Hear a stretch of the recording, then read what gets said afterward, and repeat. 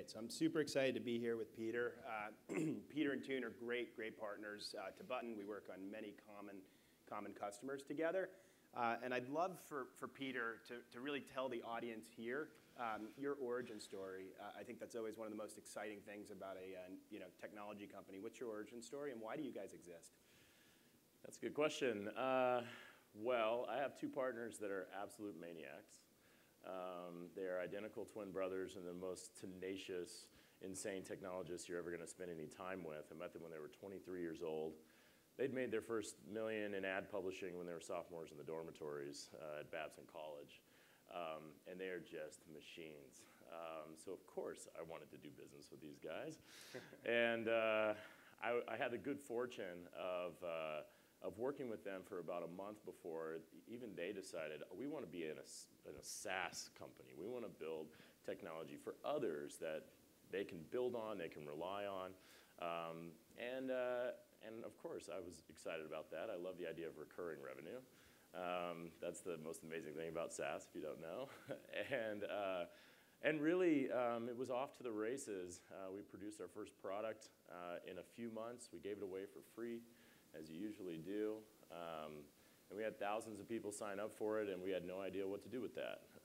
We just started building, more features, you know, let's hold on to this thing, and then, oh wait, we need to charge for it. How are we gonna do that?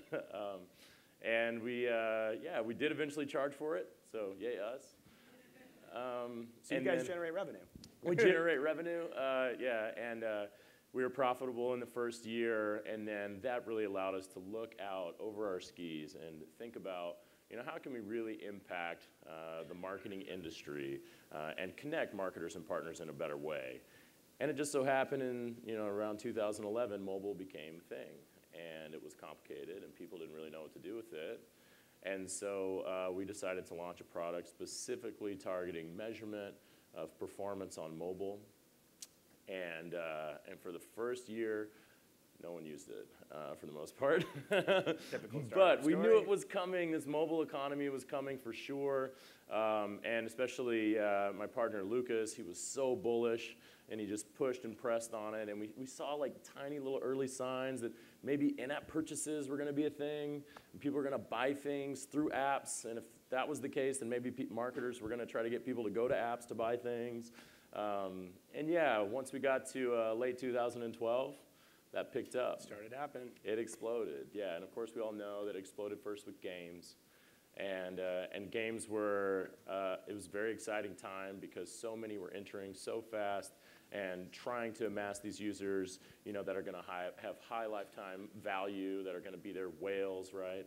And a lot of people were making a lot of money through that. And that was a great way to build technology because it was high scale, it was high stakes. You have to get everything right. And so we learned a lot through all of that. And then I would say over this last year has been sort of this big transition of moving into big retail and commerce. Yeah, I'd love to talk a little bit about that. So Tune is no longer a startup.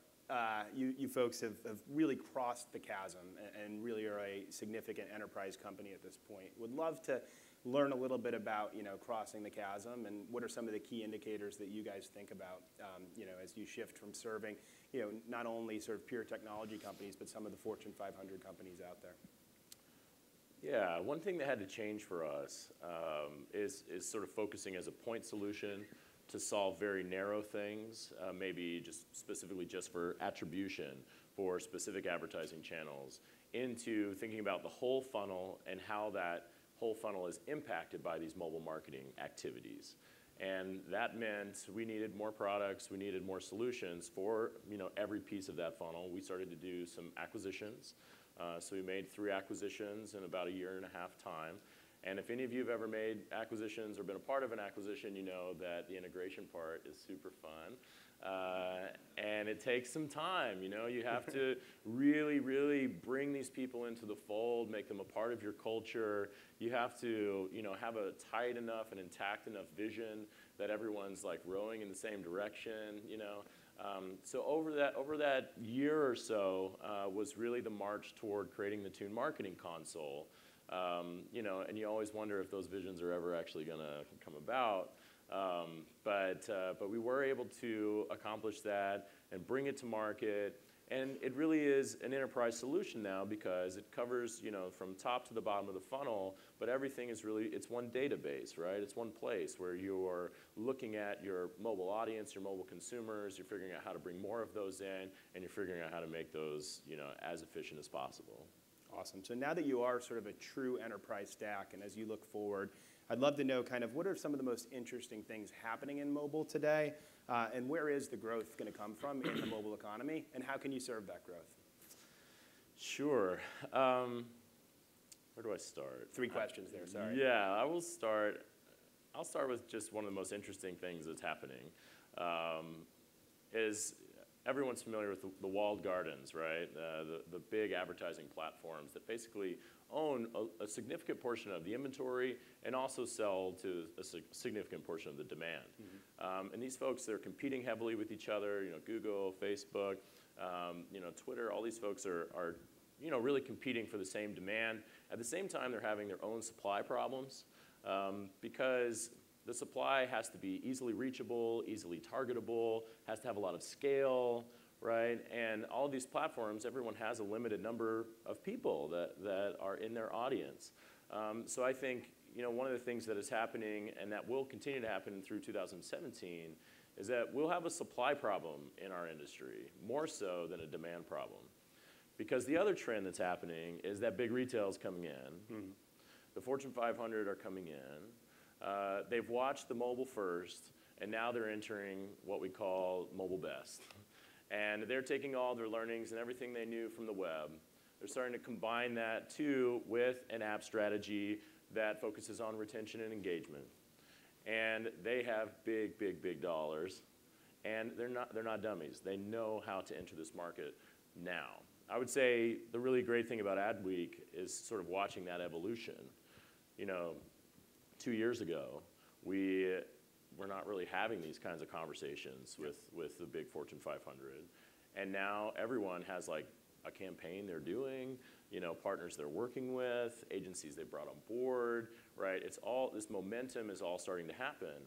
And so these dollars are coming in, there's no doubt. But making sure those dollars can match up with really effective supply is going to be an issue for our industry. Absolutely. Moving to sort of connections, which is the theme of today. Button obviously works on connecting apps and services together and focusing on the user experience.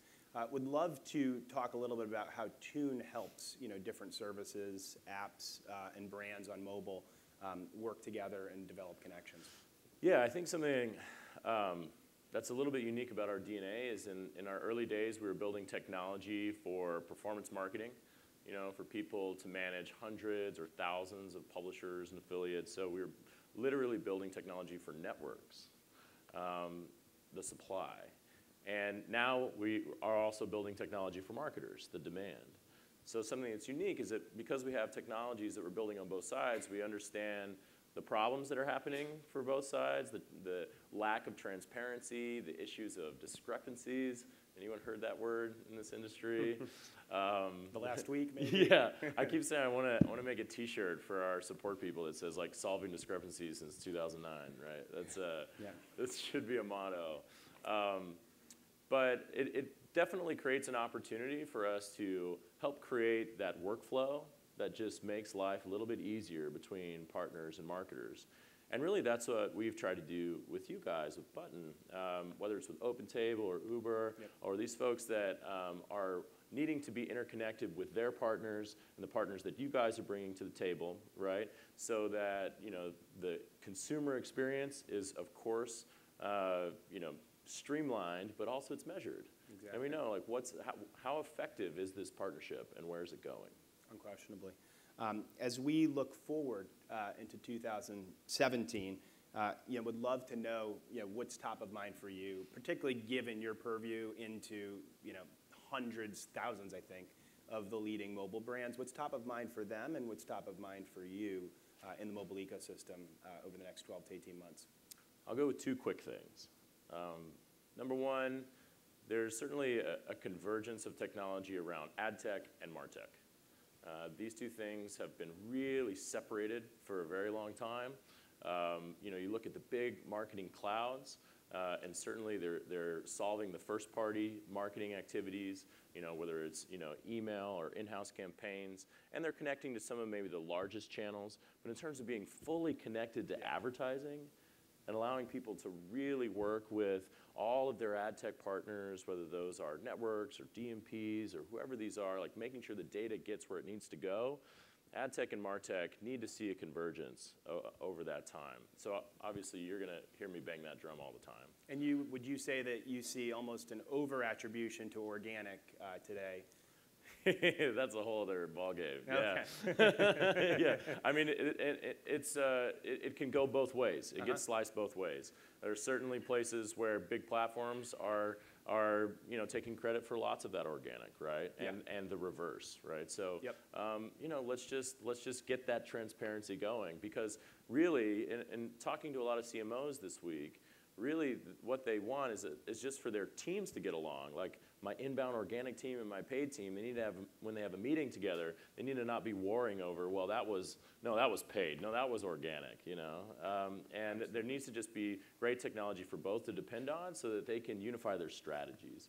And the last thing I'll leave you with is there needs to also be a connection between routing and measurement.